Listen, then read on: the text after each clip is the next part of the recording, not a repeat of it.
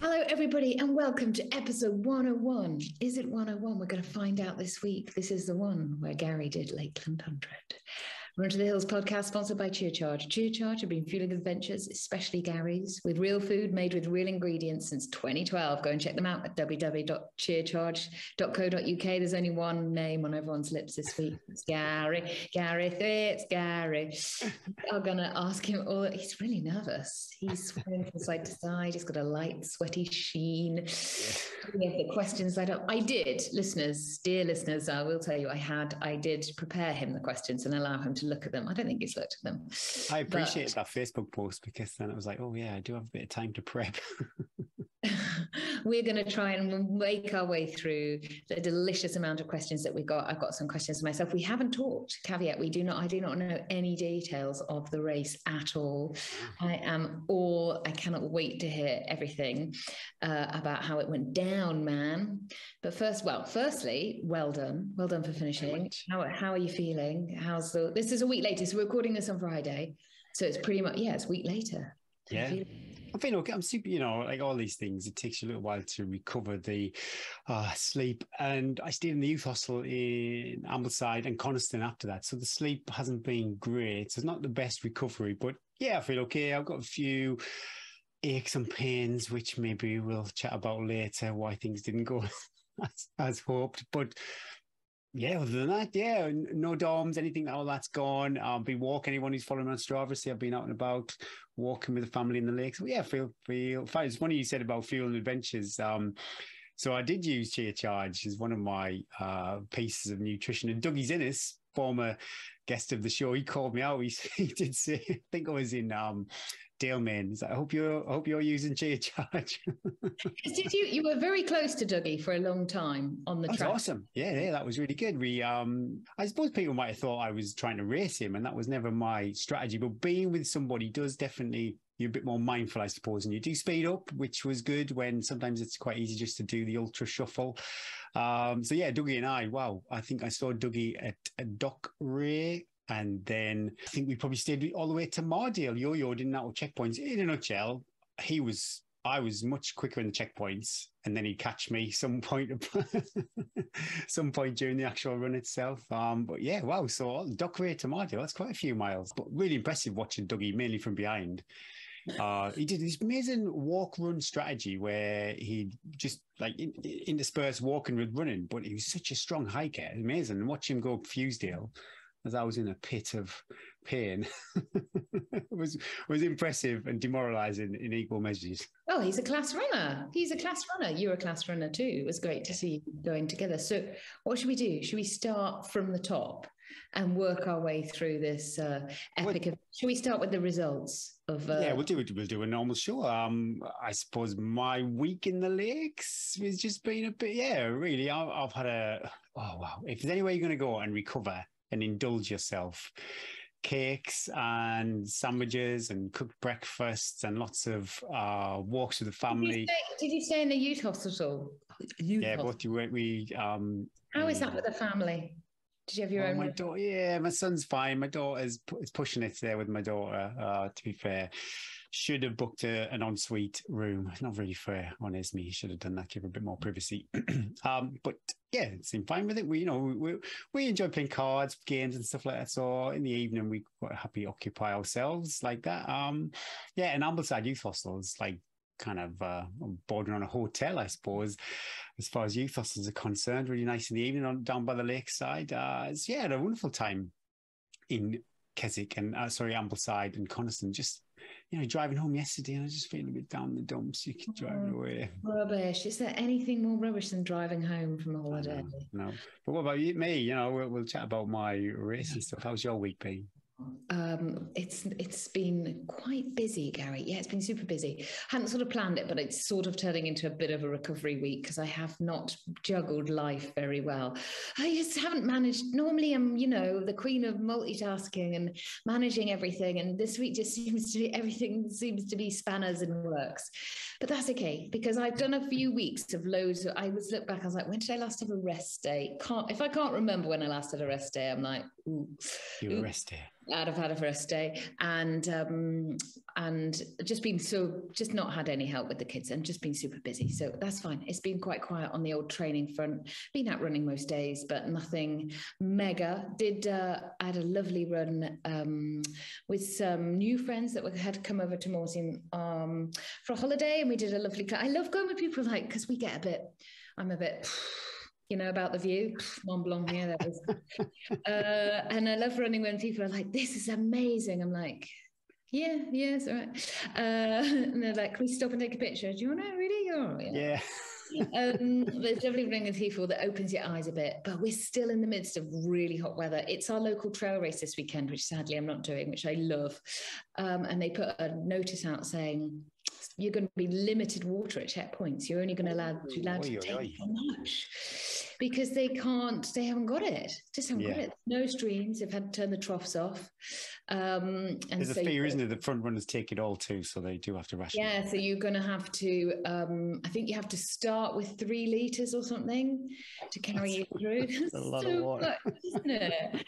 Although your capacity to carry 3 litres. Goodness me. And the checkpoints are quite far apart on this race. Anyway, they're a couple of hours apart. So when it's hot and you're climbing, that's quite a long. I mean, a couple of hours for people at the front end of the field. So the back end of the field, it's going to be. Is there water along the way they can pick up? No, but that's the thing. Normally there's streams and troughs and stuff, but the river's dry, and they've turned a lot of the troughs off. So it's going to be hot. So got a few mates doing it, and I'm like, take bottles up the day before and hide them. Oh, that's a great idea. Yeah. Yeah, because it does say you can have, you know, it's not that strict. We get quite strict rules on checkpoints and stuff. They don't really have that so much in France. Yeah. Sort of free for all. Very French. Oh, well, that would be a day and effort, the Lakeland 100. Yeah, exactly. There's just, any race I've ever done, there's never been any rules on like crewing or, you know, everything is pretty much like, yeah, you need some cheese, you take cheese. Yes, he run with you and give you cheese. That's fine.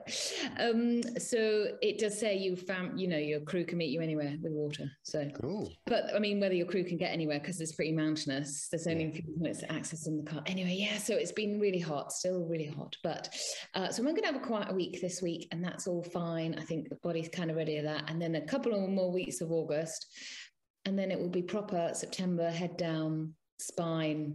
I think I've made the decision I'm going to come over for 5 days and do the course, not do a 100-mile race before it. I think that's a better move. I think so, yeah.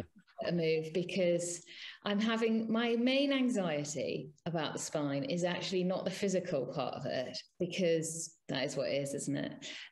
It's the being somewhere really exposed at 3 o'clock in the morning and falling to my death. And being on the front page of the Daily Mail, Mama Free puts herself in peril. What was she thinking? What was she doing out of the kitchen? So I think I can. So I'm like, what am I most anxious about? Actually, the thing I'm most anxious about is falling to my peril on where I don't know where I am. So I think I'm going to do that and come over, and Bryn will just have to suck it up, and we'll somehow manage. This is it, though, isn't it? Like, as a woman now, I'm like, well, I have to organise. In order for me to go away for a week, the actual logistics of that is enormous. Yeah, we could all step up, men. all the kids, all their activities, organising everything, and then the guilt of leaving them, and the kids would be like, anyway, I'm going to do it, Gary, because otherwise I'll be annoyed with myself. I don't know. Anyway, my week has been dull. There's nothing other people have done exciting. Well, I think that's a great idea. Be a bit more diligent on the course than to do a race. Bit of diligent. And now I just need to plan how I'm actually going to do that and which bits I'm going to run. So I might put a Facebook post out of spine runners. Which bits do you wish you had recce'd, and do you want to run them with me? Surely we can share some miles, Eddie. That'd be great. Imagine the joy, especially if you're still a little bit tired from Lakeland 100. I tell you what, my Achilles is so much better, but it's so bad on really rocky terrain. It's still so wobbly. And it's the right one. So we were traversing round the mountain. If it's on the outside of the mountain, like on a single track pass, it's awful. It's like wobbling. I feel like I'm going to fall over on it. But if we're going around the other way around the mountain, it's okay. So as long as we're going in that, what is it, clockwise direction, I'm absolutely fine. As soon as we go anti-clockwise, it literally feels like it's not going to work. Anyway, that's rehab in process. Right, before we get on to you, let's talk about Lakeland 100, some results. There were some fiery times from some friends. Amazing. Yeah, Ali Bailey. Quite a few friends out on the course. But it was great to see Ali Bailey, and I helped very briefly on Ali's bob. Here we go. I feel that that result is there too. And I know he's been training hard. He's not shared any miles with me this year. Out on the field. WhatsApp you. That's a true sign. But it was awesome. He's so modest, Ali. And just to see him go out there, and I've seen photographs of angles. I think he said he had a tumble going into Braithwaite, maybe 2 tumbles, and his left lower leg was pretty swollen up at the end of the race. So, my goodness me, from Braithwaite all the way to the finish, I think about an hour gap on the guy behind him in second place. So yeah, Ali took the win in 20 hours and 46 minutes. Curiously, my aspirations for a V50 win, well, the guy in second place was a V50 and it was like 21 something. So okay, well, we know what you need to do. We know what you need to do. Oh yeah, lasso around Ali, and that's what I need to do. And then Emma Stewart took the win, and 23 hours and 5 minutes. And Paul Wilson, what a tip! My goodness me! And she continues to have a great year. I did call her on the start line, and well, because I had messaged her about coming on the show, so I was working all the time. Not on the start line, you didn't. Oh goodness me, it was like very brief. I wasn't like really bothering it. Bothering over the spreadsheet. Oh, yeah. Let's lock you in now. You're here. But she had a great race, and it sounds like again she struggled for quite a while. I think. I'm not too sure if she's physically vomiting or just feeling terrible, but yeah, it didn't go all to plan. But then she rallied. I think puke and rally is the phrase, Eddie. You quite know. One of my faves. And then in the 50, well, you talk about this because you probably saw these guys. One of my many goals that got burned during the race was not to see any 50 runners. But Andre Siggers, basically, I was in the Tablethwaite checkpoints and he zoomed in and out, chucked his pound in the pot, and then off he went up Jacob's ladder. And yeah, he took the win in 7 hours, 56 minutes. And then Katie Carr-Sebastian, friend of the show, crushed it too. And it was great actually, because you've got your name on your backpack. So there's a lot of kind of communication between each of them. People know who you are, which is nice. And yeah, Katie did really, really well. 8 hours and 2 minutes. And again, saw her at some point on that last section between Tablethwaite and Coniston, which was were you sort of corpus mentis? Did you know what she was like when she came past you? Were you like, hi Katie, or were you like, head down, I am in? No, I that's not me as a runner. I'm not that. You don't go that deep. I don't go fully in the zone. I do remember having a brief chat with Katie, but she was in the zone. She was chasing she was chasing her own course record, which she broke. Yeah, 14 seconds or something, wasn't it? It was it was super tight. So yeah, she was had a very brief chat, and then she was off into the mist and the rain. So she did awesome. Well done, everybody. Just an awesome race, great race, and to see these people, like the 50 runners. Oh my god, like I could not move up those steps, and just to watch Andre just jog up them. You must have been looking at such envy with them. Yeah, it was huge. Well done to anybody that took on either of those courses, especially if it was perhaps your first foray into 100 or a 50. I think a lot. I missed it. I seem to have this. I don't have this experience of the rain. Although Lisa tells me we were getting drenched in Ambleside, but it seems like a lot of people got really, really wet over the course.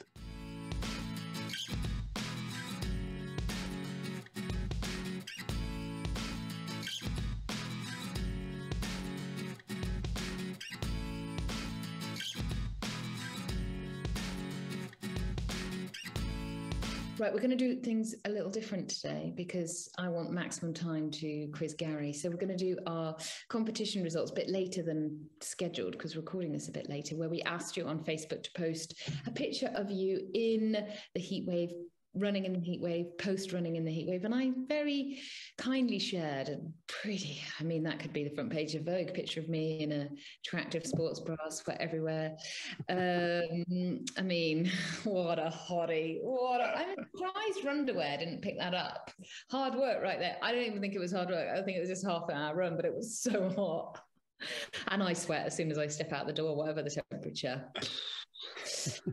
Anyway, Gary chose the winner this week. Who is it, Gary? Yeah, Chantel Clark. Someone takes a picture of a dog, awesome, and her dog taking a dip in the loch. I just love that picture. I love Miles with Rex, and he loves a bit of water, so I can both of you cooling down there. It was awesome. So well done, Chantel. A box of Chia Charge goodies will be winging their way to you. If we haven't got in touch, then yes, send Eddie or I a DM. And we'll, just to give us a nudge, we'll pass that on to Tim over at Chia Charge. But yeah, well done. Thanks for entering, everybody. It was great seeing all the pictures. I loved it. We love a picture one. We just put that every week. Just send us pictures. Right, this week's interview, it's all about Gary. Everyone has been waiting to hear all about the race, me included. Firstly, well done. So proud. Loved tracking you. Thanks, Eddie. Well executed, even though perhaps we weren't gone into it yet. Perhaps it wasn't what you planned, but the way that you executed it and carried on, still did a really cracking time. So a huge well done for that. And also alongside the race performance, I just loved seeing pictures of you on social media and everybody cheering you on, people messaging me. Debbie Martin Kinsani, the celebrity herself, found you on the course, took a picture and said you were seen stuffing your face with 2 pieces of some sort of lemon cake or something. The whole community was out there cheering you on. Did you feel that? How did that feel? Oh wow, it's from the start to the finish. It was awesome. Just see, meeting people who listen to the show and then take the time to come over and say hello was absolutely awesome. Were you really awkward and embarrassed, like normal, or were you quite like, oh yeah? I hope I was okay. It was, goodness me, it was just brilliant. I remember we were with my son George, and he was like, "Dad, everybody knows you." It's like, yeah, that's one of my questions a bit later on. Were the fam like, "This is awesome," or were they a bit like, "Oh, Dad"? Well, I think George loved it, but it really did slow down the day, because then we go, okay, right, we're just going to go back to the hostel, and then you'd bump into somebody who listens to the show. So, you maybe spend a few minutes chatting with them, and I just look in the distance, at least, and the kids were like a few hundred meters away. But I can't complain. People take us out on the runs with them, Eddie, and spend a lot of time listening to us, and it was just awesome. I really, really did love it. From the guy at registration did me pre-kit check, listen to the show. It was just Billy Burns, was it? Yeah, and I bumped into James Mocroft, Lecky guy, and he said basically people had been watching the podcast and were like, "Oh, you're the guy of the podcast." It was absolutely amazing how many people listened to us, and but being around when we're in Ambleside, it was a lot different. But being around Coniston was pretty awesome. Just maybe it needs to be Run to the Hills, Lakeland 50 and 100, and not Montaigne. It was good. Yeah, I really did enjoy it. Really enjoyed I'm terrible with the names and faces, but just being able to have a chat with people who, you've seen comment on the Facebook group, and you've had a bit of a connection with them. Like Angela Green, my goodness, her spreadsheet is super famous. Yeah, just awesome. I really did love it, meeting our community. It was a real treat. Feeling the love, feeling the support. I did, yeah. Oh, really. That's amazing. That's so lovely to hear. And thanks everyone for sharing the photos. I loved it. I loved seeing you and your awkward smile in all the pictures. It was great. Right, we're going to start with some like sensible questions and work through the thing, and then we'll start with we'll go into a bit of that banter. I hope everybody. Sometimes I've merged questions, sometimes I've added my own questions. So go with it. Let's go with the flow. Let's start off with Martin Webb and Ashok Guram asked the same sort of question that you had a 24-hour ambition, which we talked about. When did the goal shift from that? And what did you acknowledge that wasn't going to happen? And you happy that sort of race went on, or how did that occur? Well, once I have to say, I used for the first checkpoint, I referred to Angela's spreadsheet. I think it was an hour 20 minutes for that split, and I've actually gone through. I've looked at all my splits, and they all hovered around between 10 and 15 minutes. Where I was and where I should be. So I was quite happy with the effort. And then when I got all the way, my goodness me, I got all the way to Howtown. And I think I should have been at Howtown at, target 8:30. And I was actually there at 20 to 9. So it was only 60 odd miles. I was 10 minutes adrift on that schedule. Yeah. But what was wicked at Howtown was my average pace was 13:22. When it should be about 30 minutes and 40, whatever, so I was up. I was like 20 seconds up, which for the last then 40 miles was a real good place to be. So I was really, I consciously, I knew the first few miles, maybe 20 miles, the effort would have been increased because you just testosterone full of everybody's around. Like you had to put a good show in out of Coniston. Yeah. Well, once you say to someone you're doing 24 hours, you can't just have a little shuffle. But it was great. So, and then Shane Nesbitt, the guy with the quads, he'd been on the show. He just snuck under just a few seconds under 24 hours. But we all came into checkpoint 1 together. So on reflection, I think, yes, that was appropriate pace. And then I mindfully... High on the heart rate? How did that work out? Heart rate was initially quite high, but then I really, after maybe boot, possibly buttermilk, I can't remember exactly, but I consciously eased off, and you can see the heart rate does slowly decline. But the speed was still there. I was moving really well, and I got all the way to Howtown, and I was 20 seconds up on average pace per mile, which meant then the second half could be quite a lot slower per mile technically, because I banked all that time. And I was aware that, it's not banking time like when, people say banking time, you just think, oh God, mate, that's a recipe for disaster, say on a road marathon. But on a trail race, say going to Blacksail Pass, you know you're going to lose a minute. That could end up being a 20-minute mile. So it's really different how you have to have some time in the bank to compensate for when you're going to have such an epic slow mile. So I was really happy. The heart rate was quite low. It was in like the 115s, 120s. I caught a bunch of people who I never thought I'd see. They say Dougie's Innes. And I felt amazing all the way. I did have a few twinges. That's to say, I felt amazing. I had a few twinges in my groin area, which, but there was nothing that happened. This is really strange that nothing significant happened. I didn't have a fall or anything where I thought, oh, that's not great. I can really feel my calf is aching now. But then, left Howtown. It's quite a bizarre, actually. I've left Howtown feeling amazing, then started the climb up to Fusedale and just had nothing in my right upper thigh, groin. And that was basically the tail of that final half of the race. Anything where I had to apply force through my right leg, and even then going down, where you had to say lead with your right leg. Honestly, if I never had the poles, it could have been a DNF. I really don't know.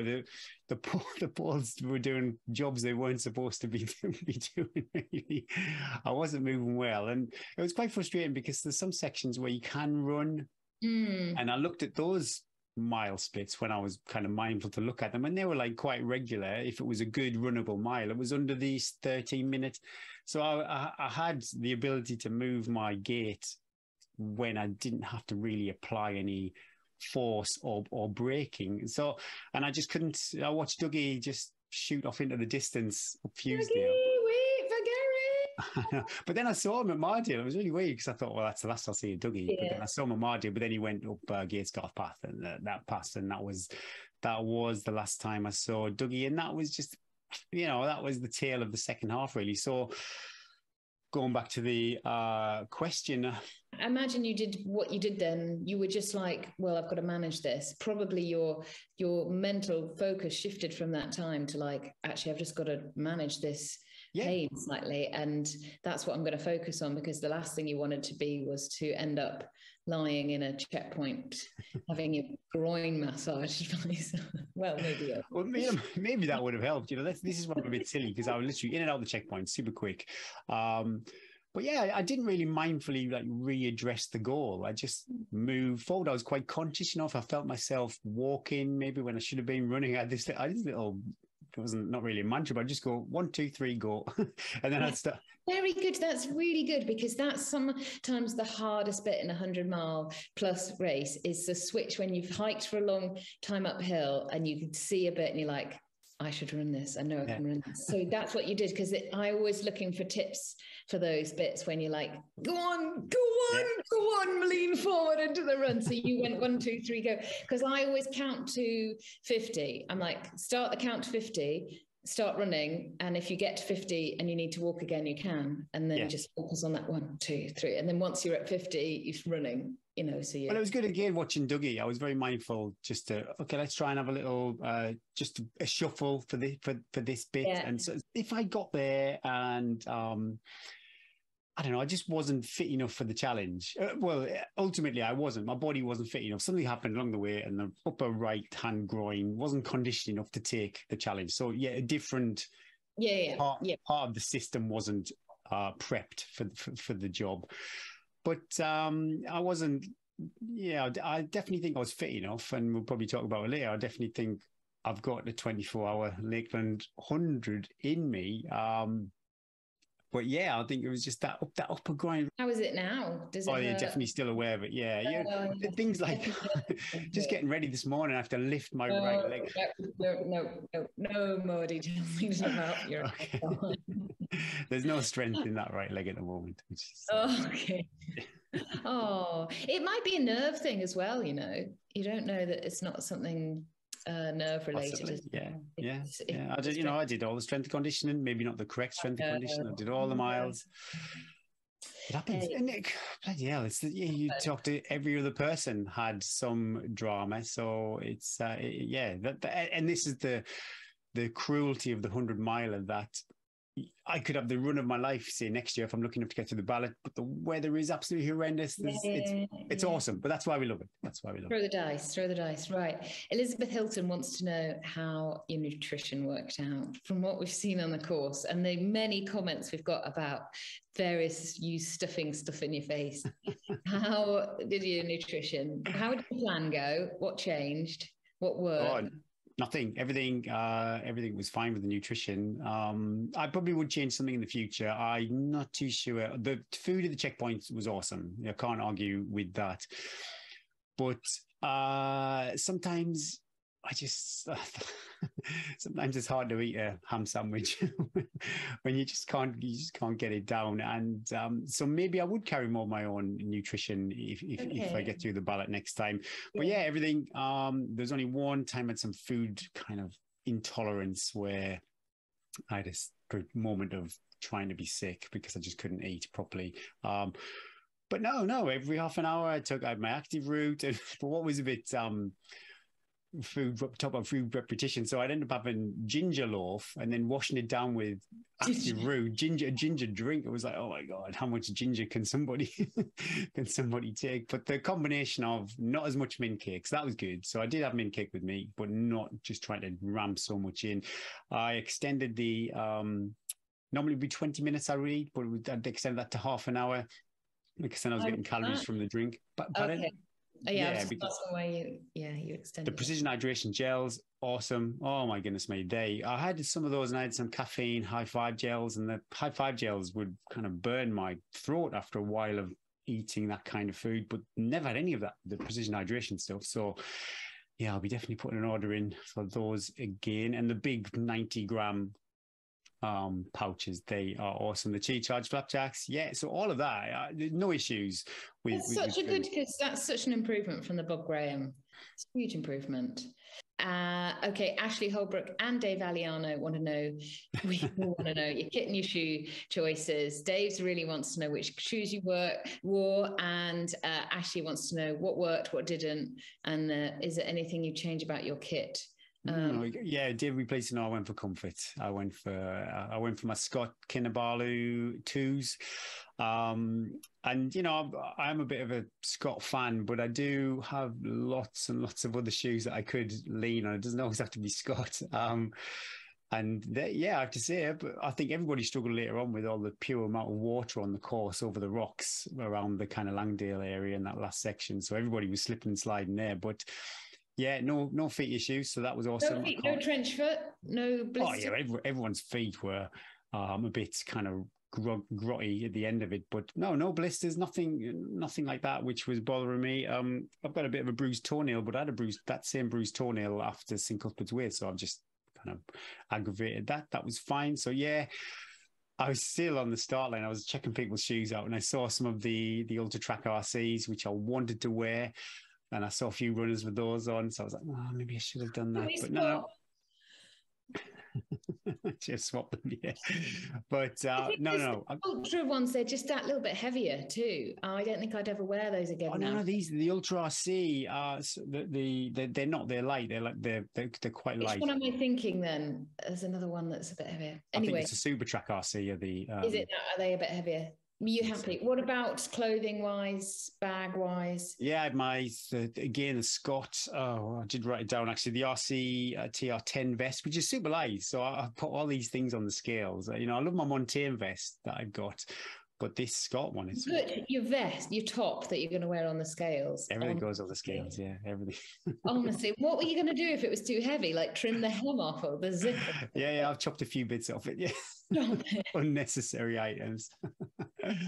But it's quite a small vest, and I think someone at St Cuthbert's Way were like commented, have you got all your kit in that pack? Nobody commented at the Lakeland, but with the vest, and then I've got like these again Scott shorts, trail shorts, and I've got loads of little pockets and stuff in, and I had my an Ultimate Direction belt for my poles, and they've got again lots of pockets, so I'd spread the load of all the things I needed. Yeah, a few people have asked for like tips for people that are we'll talk a bit about training tips maybe in a bit, but kit tips, I would say, like spreading the load around shorts, belts, or being on your back and on your shoulders. You can use, especially like fuel you're going to eat in that bit in the next sort of 30 minutes. Yeah, and all the so all my active root pouches were in my shorts. And they were all there. I'd fold them over so they weren't, because when I went a few training runs, the powder would like shake, so it would sound like you were running with like a salt shaker or something. It was quite off-putting. So I had all them around there. Then the food was in my Ultimate Direction belt, and that worked. Yeah, it went really well. I didn't have to think about what was where. I knew that was fine. And so kit-wise, my head torch was some BioLite head torch, and that lasted all night. No issues with that whatsoever. Any other bits of kit, any of the poles? What about like a waterproof? Presumably you put a jacket on at some point. I never put the jacket on, but I had it, yeah. And this was awesome. The top I wore was a red light top. And I only wore that red light top because I'd lost my Scott top. But one of the good things with the red light top, it's got 3 little pockets around the back, like a cycling jersey, I suppose. They have the things in the back. So I always do this. I did this in Bob Graham actually. I just stuffed my waterproof jacket in that pocket. So it's super easy to get to should it start raining. You don't have to think, oh, I can't bother to get it out. But you never put it on. It wasn't that wet. No.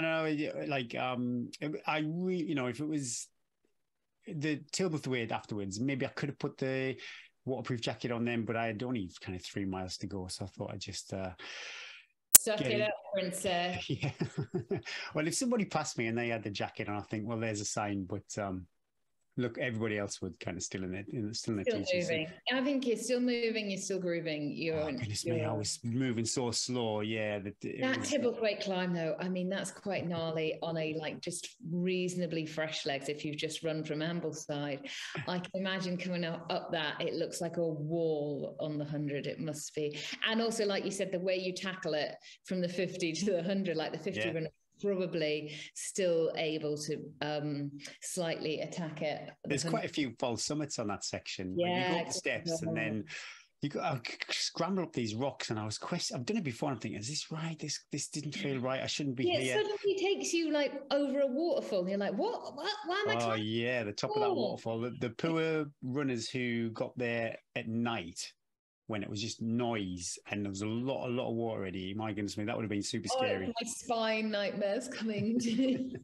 But I remember seeing these 50 runners go past me, and I was just in my head, I thought, we're not going up there. There's going to be a pass somewhere else. What I always do. No, that's not right. No, that can't. No one would go. Oh my God, we are going up there. And I could just see them going up and up and up. I was thinking, oh God. And how was that last descent then into Coniston? How were the legs on that? Because that's probably like the steepest bit too.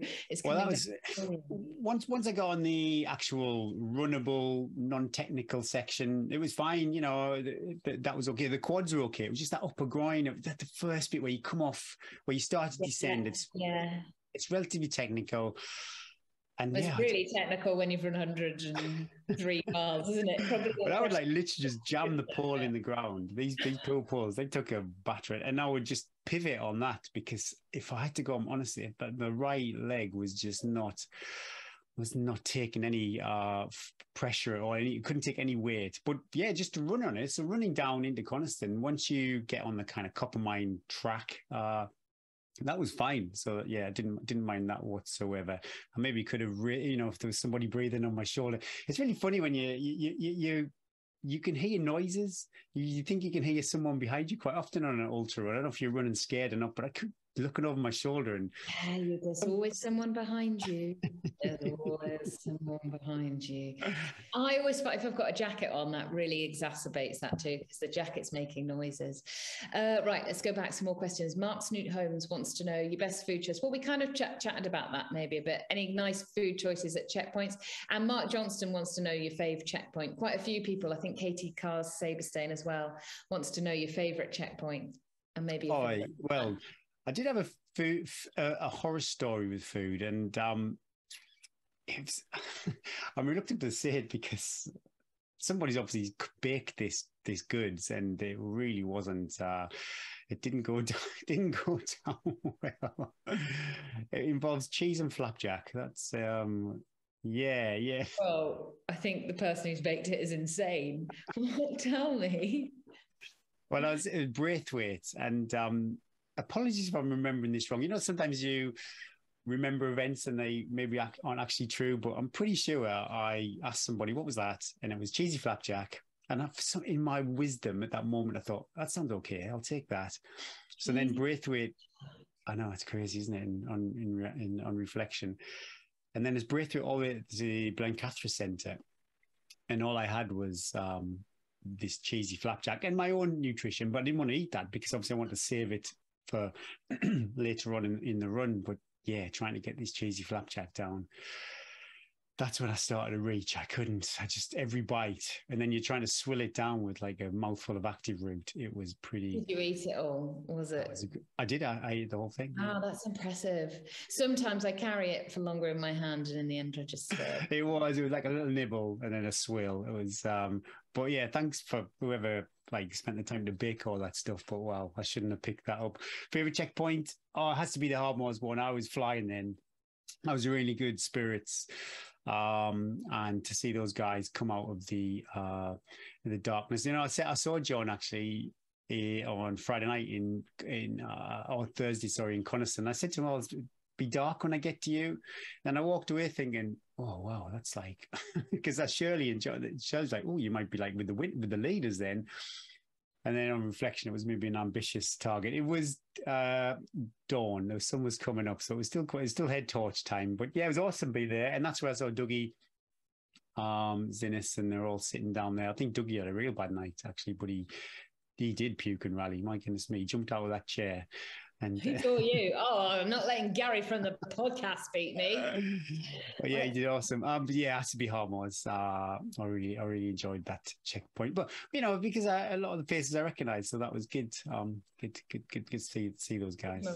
Good morale. Kingsley Phillips, he's doing an MSc on fatigue. Wants to know if it was your mind or your legs which drove the fatigue. Well, we've sort of touched on the fact that the leg caused the effort. Did the mind always stay strong?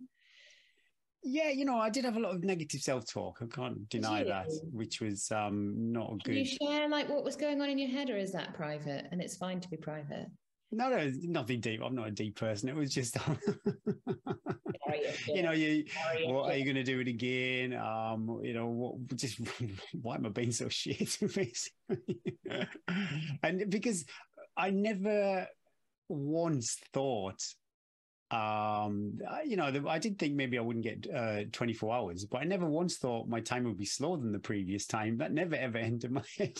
No, yeah. Like a dumbass, I never thought that might happen. And how is that sitting with you? That is it an hour slower than when you did it last time? Yeah, but give or take a few minutes. Yeah, I think it was 25 hours and something, so 26. I'm fine. What can you do, Eddie? Different races, though. Every single time you do a race like that, the terrain, the weather, you'll just generally the way that the race unfolds, it's very hard to compare a time. Yeah. That it doesn't not maybe a pure reflection on your current ability and your progress from when you last did it. And actually, maybe you did better than when you did it last in the fact that you were handling a lot more. You were handling being a celebrity and the pressure that came with that. But, the way you handled the injury and the way you handled your fueling, et cetera, I remember I felt a lot better. I know I was moving slow, but compared to 2017, where the second half was just bad again, but I definitely was.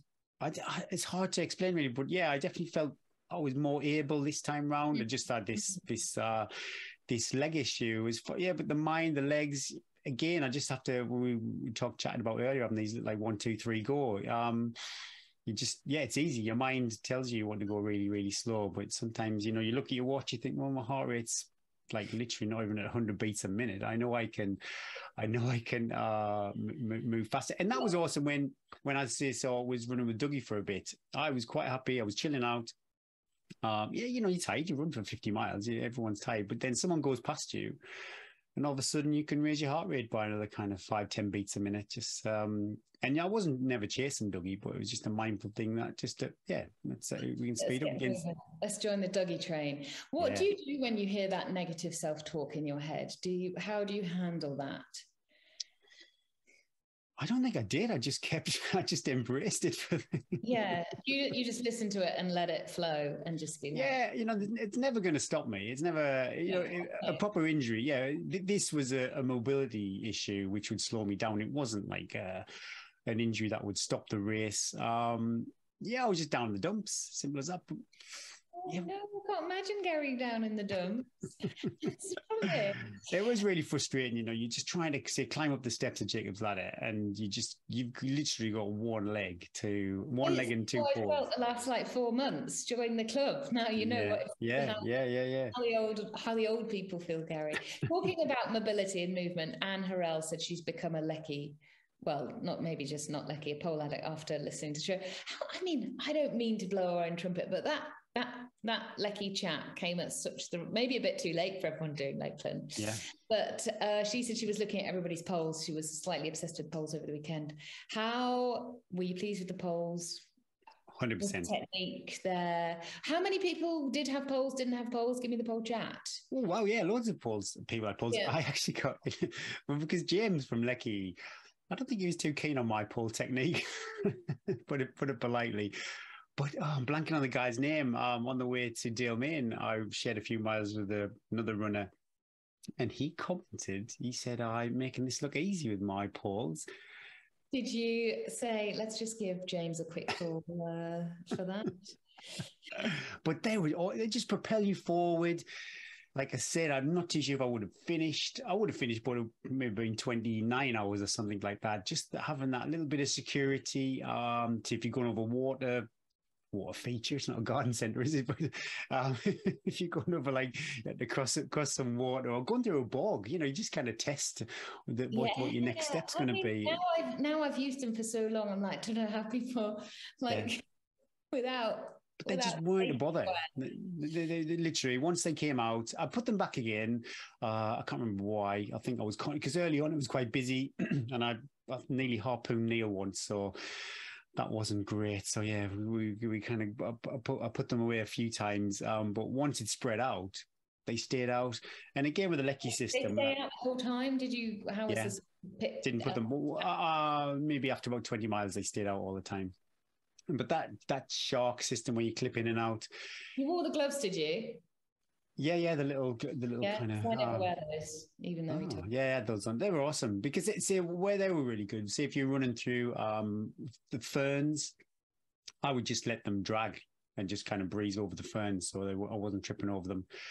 That was good. Yeah, 100% pole converts, and I don't say it lightly. Yeah, I definitely think they helped me finish in the time that I did. Yeah, for sure. Okay, some funny questions coming up now. Jonathan Jameson, he's multiple questions. He wants to know, did you eat the 3 ham sandwiches from Dockery Checkpoint? And how many selfies were you asked for? Only you, Jonathan. Only Jonathan with it. Well, actually, on course, yeah, that was only Jonathan. He was the hardmost checkpoint, and that's right. It was just such a lovely place to be because I knew Jonathan was going to be there, and I told him, "Don't let me sit down. don't let me sit down." I think I ate 2 of the sandwiches. I'm not too sure what I did with the third. Probably left it in your pack. It's in your shorts somewhere. Oh, there was some grim food that came out of that pack. Joanna Haslett wants to know what tune was playing at Kentmere when you went through. I have racked my brains, Joanne. I can't remember. Sorry. That's a lot to ask, isn't it? And Kentmere is quite like in the middle of that. You're sort of really in the middle of I can imagine you didn't even know. Well, I remember Kentmere has got quite a memory for me because the Scotneys were there. So I was a bit like, oh, wow, I recognise these celebrities. And then scary. That's good. I didn't see it. But when I came into Kentmere, so I think I'd gone past that was when a runner that I'd maybe last seen at possibly Dale Main, he came in and it was quite unexpected, so I was a bit like, oh god damn it. But I'd recognise from the old county top, so it wasn't like, it was quite nice that I reckon. And he did pick my cup. I dropped my cup and he picked my cup up for me, so thank you very much. So that was very nice of him. But no, unfortunately, I don't remember this song from Kentmere. Maybe it was a special one for you and you didn't even notice. Wow, terrible. Adam Firth wants to know about songs too. He says, is there a story behind this question? He wants to she had some miles. With the technical descents. With Adam, and I think we were just chatting away, and I'm not really great on the technical descents, and I think a coach of his had said, "Oh, think of a song, when you're going down these technical descents, it helps with the descent." I believe I can fly. Yeah. Oh yeah, and I was really struggling because that's be quite appropriate. The only one I could really, you probably you're going to know this song. It's Stone Roses song, "I'm the Resurrection." I think if I was going to hum a song in my head, that's probably what it would be. A tip. It's quite a good song. But that's it again. I'm such a basic runner. I don't get too down. I will take on the self-pity and the negative self-talk, but it doesn't define the rest of the race. I probably wouldn't I didn't have music, like you said. I didn't listen to anything when I was running, podcasts or anything, so I probably wouldn't use a song to help me get me down the hills, unless it was terrifying on chains, sheer drop. But yeah, if it would be Stone Roses song. I love Stone Roses. So. Ali Bailey, how on earth did you manage to get up the old man after chomping 4 loaves of bread less than 90 minutes before the start? What are you doing? Well, I had this, I don't know why, I didn't know how long race brief was going to take, so I had these cheese and pickle sandwiches on me, and the further the race brief went on, the more I ate, and I polished everything off. And everyone was watching you going, oh God, he really What is this guy doing? What's this guy doing? Helen Helen Schofield wants to know, can you tell me the way into boot? I wondered if there was is there another story behind this question? No, no, I don't know. I think maybe this is like what the stuff I get from the kids when other parents go, oh, I heard what he did at school. I'm like, no, oh my God, what did he do? So, it's funny, that section across, oh, wow. Like, as you're coming into boot, it's a bit nondescript from a Lakeland 100 point of view. So, yeah, you are. Even Neil, who he's done it before, was like, I just had no memory of this section. And it's funny, there was some guy, we just saw him coming back up the hill. So you'd obviously missed the point you take a little left-hand turn, go over, I think it's a stream, then over a sty. He missed that anyway, and we saw him coming back up the hill. He listens to the show. It was quite good. He listens to the podcast, so that was nice. So he shared a few miles with him. Right, last listener question, and then a few little sewing up ones from me. Tony Allen, what tasted sweeter, a special Lakeland lager or the medal around your neck? Yeah. We're talking about good timing. I was like, oh, at least I'm going to go to the bar. And it was so busy. I'm like, right at the end, as soon as you finished, did you? No way, no. Oh, this okay. was on the presentation. Okay. And it took me ages to think, oh, okay, just going to go to the bar. And then lo and behold, Tony Allen was there at the bar. And he's a Sunderland stroller, so, we kind of we recognize each other. And I, said, hi, Tony. And he's like, what are you having? He bought me a beer. So that did taste sweet. Oh, and I was so ready for a beer because, after the race, goodness me, that would have been the last thing I wanted was a pint. Really? So when you finished, what did you do? What time of day did you finish? You were... so really 8 o'clock-ish, around about 8 o'clock. Going into the second night, what happened? Did you managed to sleep then, or... No, we hung around quite a bit. I was proper spaced out. Unbelievable. When I finished, I was no tears on the course. I think somebody asked that one of the questions. There was no tears. Oh yeah, did you have a cry? Sorry, I missed that one. I had a super big cry at the end. Yeah, ugly tears. I think. Oh, I love that. That's just amazing. Well, you see everybody. It's quite a whirlwind of senses when you come through all the cowbells. There's a wall of people. Then they kind of give you a medal and they get you off to this left-hand room. They take a photograph of you, get your T-shirt. You're like on this little conveyor belt. And then eventually you get to your family again. And it's, it was pretty overwhelming, that bit. What would have been nice if there was like a little chill-out zone. You could have just took 5 minutes. The gather yourself zone. Where that would have been awesome. Some Kleenex tissues around and a deodorant, some wet wipes, clean yourself up. Freshen up. But it was so overwhelming. It was so noisy because people were coming in, the cowbells again. And it was just like, woof, it's like it all comes out. Have a good cry. See, you're never going to do it again. And then an hour later, you're thinking, you know what, maybe I would do it again. Would you do it again? Oh, 100%. Yeah. Next year? I'll put my name. Yeah, it's not a given, is it? It's a ballot, so it's not a given. I'll put my name in the hat again. I think, I just think, I don't want to sound like I'm a bloody idiot, but I'm sure I've got a 24-hour Lakeland 100 in me, and I need to have a real. 100% sure you are. I just need to have a real. How do I approach it? The training with this whole YouTube channel, those time on the fells when maybe I could have been more mindful about getting myself stronger for the Lakeland 100 instead of filming stuff. Lots of things like that I'm thinking about at the moment. It's really good when you've done a big race not to have a real period of reflection.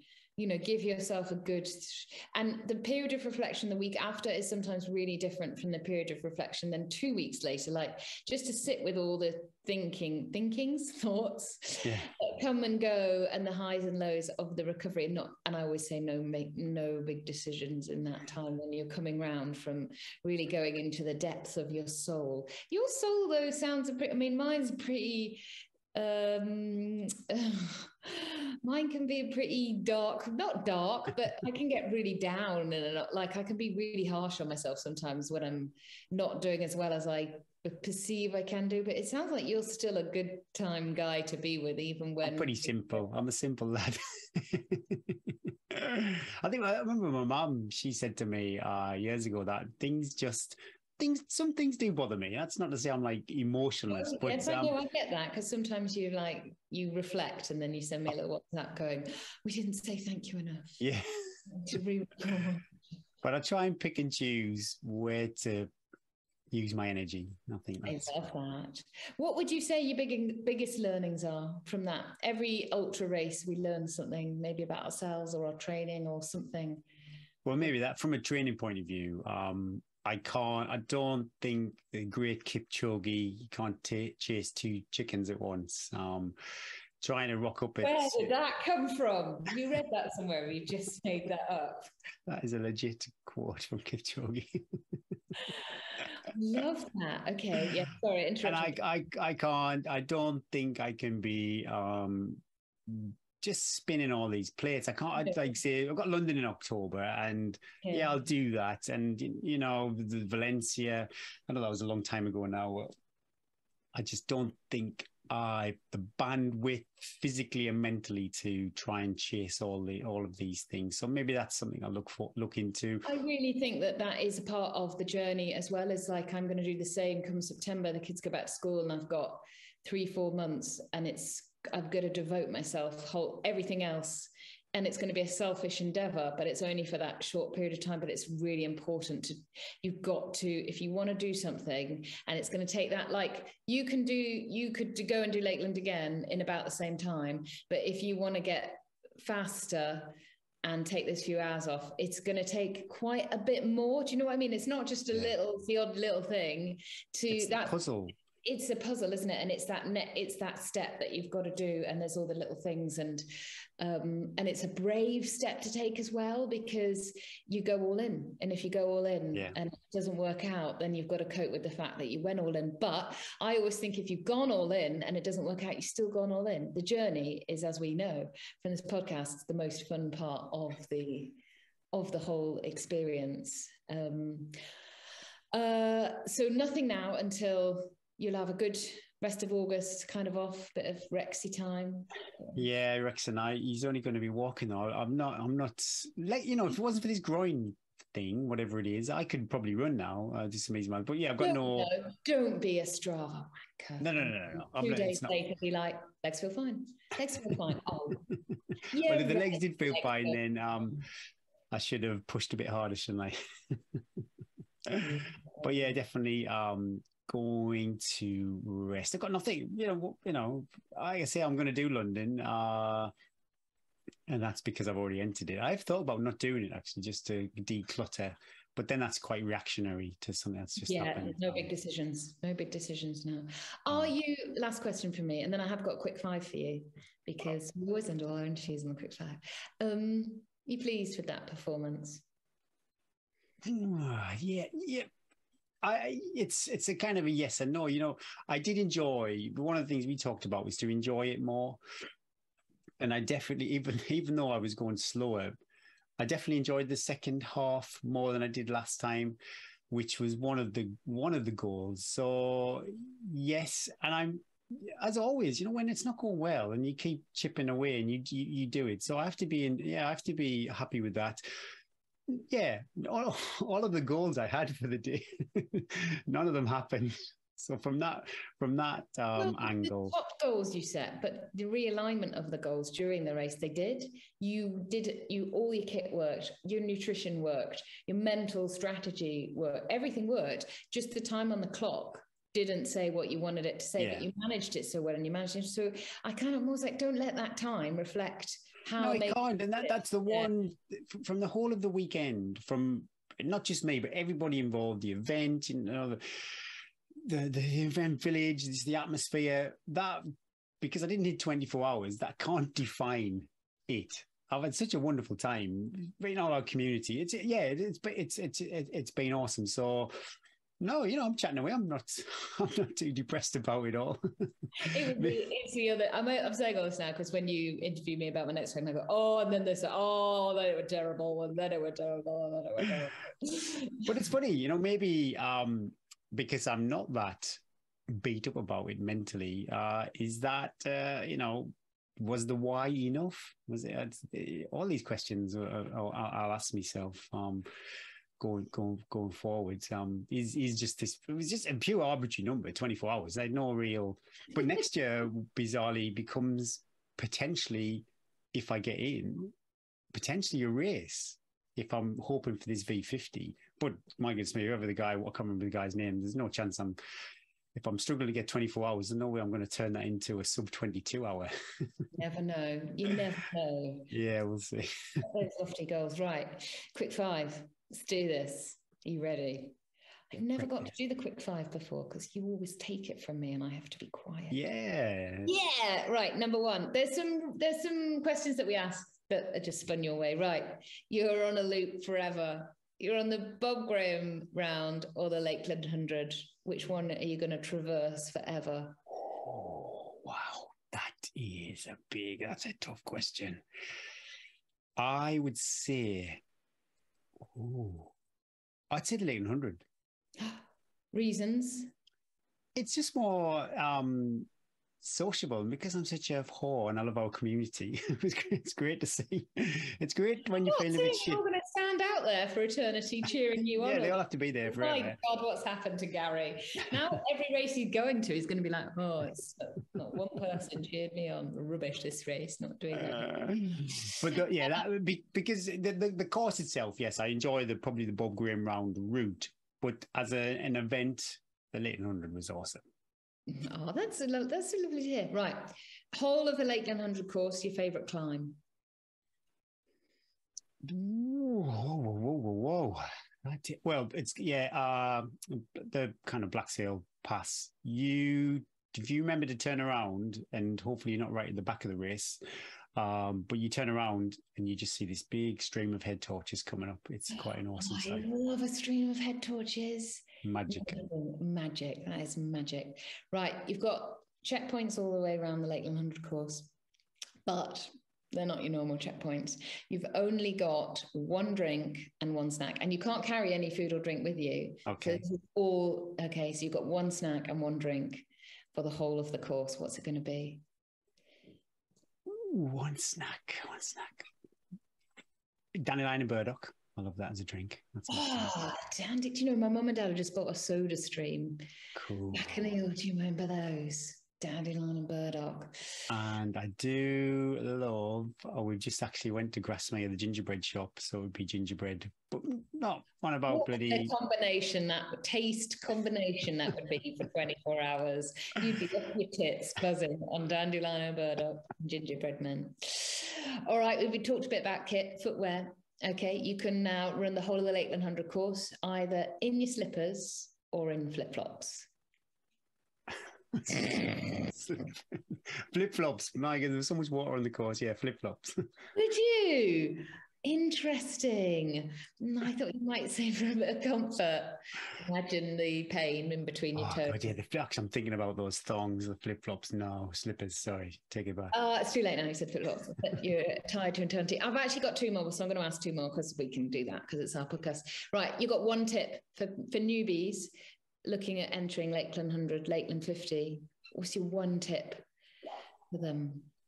You've got to get out on the course. Yeah, you do it, Gary. Yeah, you do. Yeah, you do. You've got to get out on that course.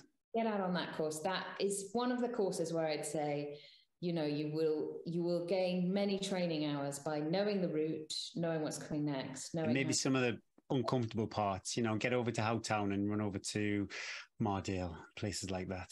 All those little bits where jog run, yeah. hiking, you know what's over the top, you know how long each climb is. I'm here. Because there's so many false summits that you think you're there and you're not. So yeah, get out on the course. I know it's not possible for everybody.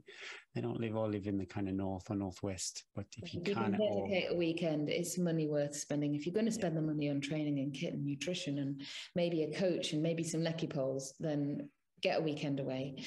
Stay at a youth hostel, super cheap. And you can recce the whole Lakeland 50 in a weekend if you can time it with buses and energy wise. Right, last question. You finished the race, you've come home, you're going to sit back and relax. What's your snack of choice and what are you watching on TV? I love salt and vinegar crisps. Is there anything better apart from if you've got cracked lips from dehydration? Yeah. And I'm pretty good. I like the squares and I like the old school fish and chips. Not in there. I love those. They're So good. good. So good. And what are you watching on TV? That's a really tough one. That's a really tough one. Travel Man. I'm really enjoying Travel Man at the moment on Netflix. The Richard Ayoade, and I think somewhere he basically has 48 hours in a foreign city. He takes a friend with him. I really enjoy that sounds cool. I like that. All right. Well, that's it, Gary. Your hour in the spotlight is over. Yay. Huge well done. You did so well. Huge well done from me, your biggest supporter, and the rest of the podcast. We loved you following your training journey, your whole all the chat.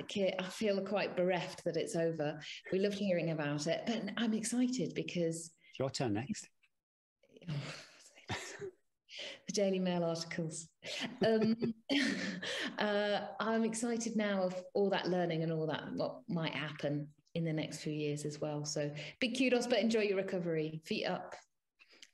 Crack open those salt and vinegar crisps. Yay. And, thanks, Eddie. Thanks, everybody. Thanks, everybody else. I had such a blast seeing our community out there on the trails over the weekend. I was a little bit jealous, Gary. I won't deny it. I was a little bit jealous. We have to come together, Eddie. Both of us at the Lakeland. I think we'd have to have security. We'd have to hire Bryn for that sort of thing. We need our little section. Our zone. Yeah, thanks everyone at the 800. What an event. Hopefully see you there next year.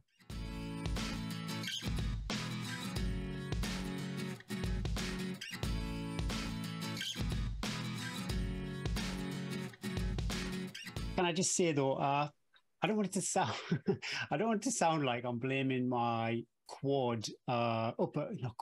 thigh groin area for the reason why I didn't get the sub 24-hour goal.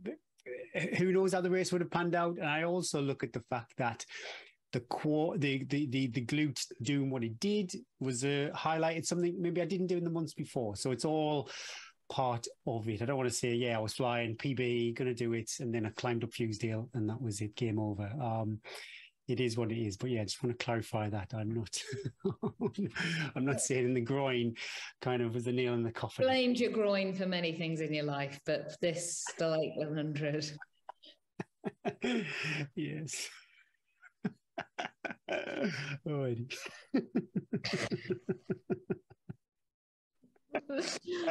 Anyway, moving on. Right, more people, more races coming up this weekend.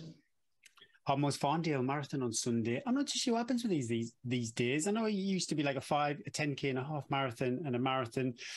I'm a bit confused with what this is. I did look for other distances and I could only see the marathon, but not one I've done before. I've checked on SA entries. There is no entries. No chance. On the day with that one. No chance. Same down south at the Centurion North Downs Way 100. No chance of entries. On the day. Good luck if you're doing the line. I think it's going to be hot. It's going to be dry. At least it's hot and dry. It's not slippy because the North Downs Way, as we know, can be muddy. It's rooty. It's up and down. It's a bit relentless. So I think people will be battling the heat, which is often the case at this time of year. It's a hard 100 that looks easy on paper. You just never get any momentum. It's just relentless. There's not like South Downs Way. We got long, lovely descents. North Downs Way is just like up, but it's a bit techie, roots, tree roots, round this path, round this gate. It's on the side of a lot of sort of chalky embankments. So often you're running it's really uncomfortable running. But I've never done it. I've done a lot of races on the North Downs Way, but I've never done the North Downs Way 100. So good luck, especially if you're running it and listening to this at the same time. The ultimate combination. We've got some more reviews. We've got heaps. We've got so many. I know, yeah. Do you want to do this one? Go on then. I love doing it with you. We're going to do Alison's Ultra Inspiration. Yeah, that's what you need on your T-shirt, not whatever that one says now. Absolutely, yes, put it away. Absolutely love this podcast. totally inspired by the extraordinary efforts of everyone to such an extent that I finally entered an ultra myself. Oh, Job done there, Gary, then. That is job done. Ticked it off. She's on it. She's on the road. I'll be listening to you for more inspiration and tips in the run-up to the Saints Way in September. Mid's training block now, I reckon. Thanks for organising. Oh, look, thanks for organising all the fantastic guests and for keeping me entertained on long runs and my drives to work. Alison, absolute pleasure. Keep us posted. Pop over on my Facebook page and let us know how that Saints Way goes in September. Thank you. Thanks very much for the route. If you do like Run to the Hills podcast, who doesn't? Like, share, subscribe, give us a 5-star review, whatever you have time for. You don't have to, but if you do, we love it. We love it. Yeah, it's great. Trying to see my before we see my.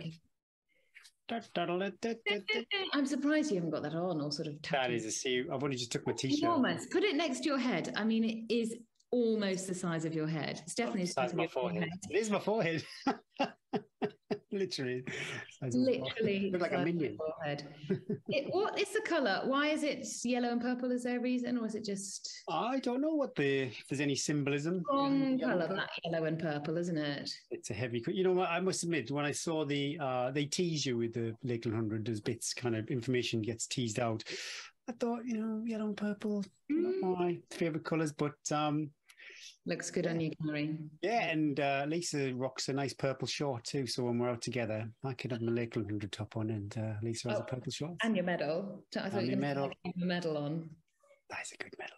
It's a pity there's not more uses to a medal once you get it, isn't it? Because they're lovely. You get them. They do a bottle opener, don't they? That's quite common on a medal these days. Yeah, I mean, then what do you do with them? I mean, I wear mine just down to Carrefour or the school room. Coaster, yeah. It's scratchy. Bryn's got a lovely one actually from Ring of Fire a few years ago, and it's made out of the local slate, I think it is. Oh, it's dead nice, that. Dead nice, that. Talking about slates, that's the 500. That's the 5 Lakeland 100s. Is it? So you've done 2 now, 3 more. 2, yeah. So I've got to keep chipping away. Chip. Yeah.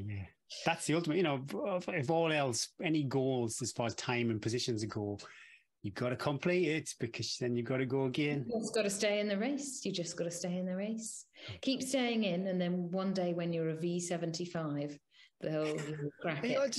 Everyone just gets faster. I've played that game and it never... Middle-aged men, all your free time. God damn it, yeah. God damn it, we just get slower as middle-aged women. Right, enough. Next week we move on. They won't just be me and Gary. We'll have more guests. We'll have some exciting news next week. Yes. Exciting? I don't know. We'll give a teaser. I think it is exciting. Heading the podcast in new directions. But it'll still Don't panic though. That sounds like something really major is going to happen. Well, I just thought make it sound our life, our dull, meanerless existence. Tune in next week. A bit more exciting than recording from our garages. But yeah, thanks everyone. Thanks everyone for all the support for Gary. Meant a lot to me, let alone to Gary. I loved. I did feel the love. I really, really appreciated it. Felt the love this episode. That's what we should call it. Feel the love. Feel the love. But that was episode 101. Thanks for listening, everybody. And thank you again to Chia Charge for continuing to support the show, sending bars to guests, competition winners, keeping Eddie and I fueled in our adventures, and generally being an all-round super supporter to everyone out on the trails. My name's Gary Thwaites. Yeah, it is. I'm Eddie Sutton. Let's run to the hills.